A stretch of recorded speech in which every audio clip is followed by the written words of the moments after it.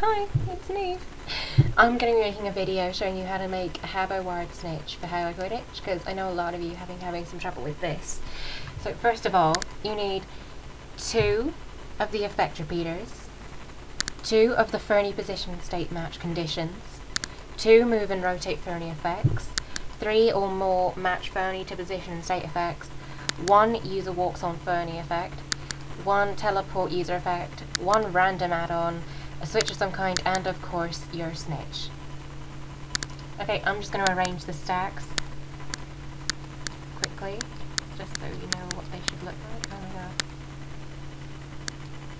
Oh my god. Ignore that. Don't really know what that to be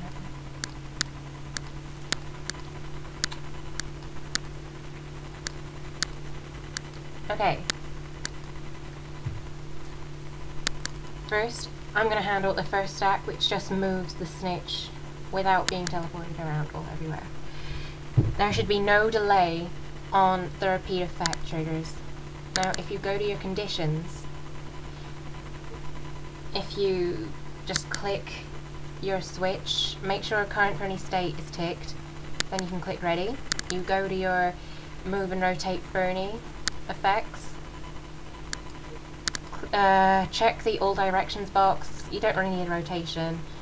Make sure the snitch is selected, no delay, and click ready. Do that for both of those.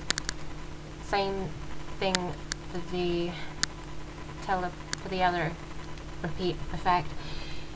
You can make it longer in practices to go easier on some seekers, but in a real match it would be about 0.5 seconds as a delay. Make sure the conditions are the same. So the switch is selected, current Fernie state is ticked. Then you can click ready. Okay, now this is the part I really enjoy. Just turn that switch down. Okay, when you click on the match Fernie to position state effects, make sure that the snitch is highlighted, current position in room is ticked, and if you move the Fernie somewhere else in the room, then you know the snitch will move that area as like a spawn point. So that'll be where it spawns to when it moves. So if I keep that there and I move on to the next effect, I can move the snitch somewhere else, make sure current position in room is ticked, click ready, and just keep doing that with all of them until you feel that the pattern it's going in is acceptable.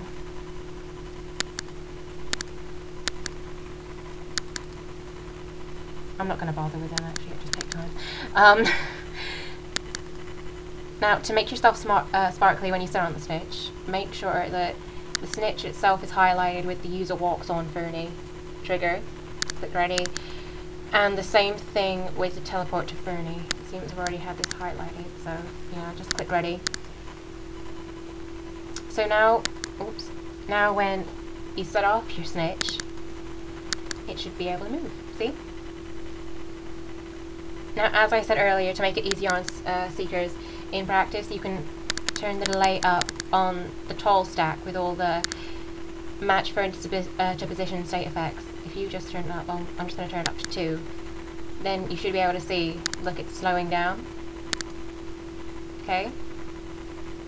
Right. That's all I have.